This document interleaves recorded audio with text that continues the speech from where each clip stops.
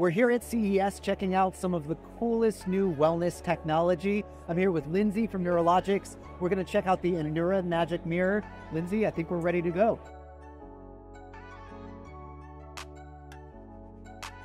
What this magic mirror is going to do is it is going to scan my face for a period of about 30 seconds. It's actually going to scan the blood flow patterns in my face, and then from there it's going to make a health assessment based on the changes in my blood flow patterns. So let's check it out in action. All right, so Lindsay, I think I'm going to get uncomfortably close to this super close, screen. super close. And then it's going to start the scan. There we go.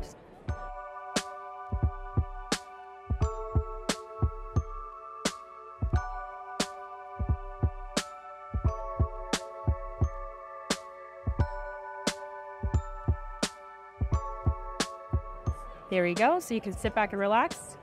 And it's all cloud-based, so it's sending your facial scan up to the cloud and analyzing the data. So within a second here, we'll have your full picture. Fantastic. Look at how quick that was. So yeah, so your blood pressure is picking up 119/88. We calculate everything from mental stress, facial skin age. We even do your risk of cardiovascular disease, risk of stroke. So for yourself, you're very, very low, 0. What do the green, yellow, and red zones indicate specifically? I mean, I'm assuming it's like green is good, red is bad. Any other specific? Green above average, yellow average. And if you're in the red zone, it indicates there might be a risk, so you should, see your doctor. Yeah. So here we're seeing, if you had high cholesterol, high blood sugar, so you'd be in the red zone here. We're picking up your risk of HbA1c, risk of fasting blood glucose. And it's important to note too, this is that we're not giving you a diagnosis. It's intended to be an assessment tool. Right, really like a feedback tool. Yes, exactly, yes. So what are some of the ways that people can use or leverage some of this health information? So the nice thing about this is, you can have this hospital waiting room, pharmacy, community kiosk, and it really allows people to get a picture of their health without having to potentially make an appointment, drive somewhere. It's especially good in regions where there's a shortage of doctors. It's a big health equity play as well.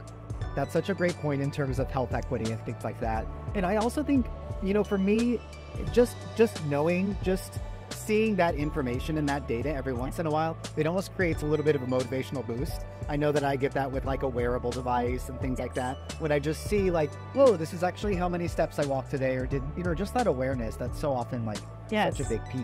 So that's the Nuralogix Mirror in action. Would you let a mirror scan your face and the blood flow in your face in order to tell you how healthy you are? Let us know.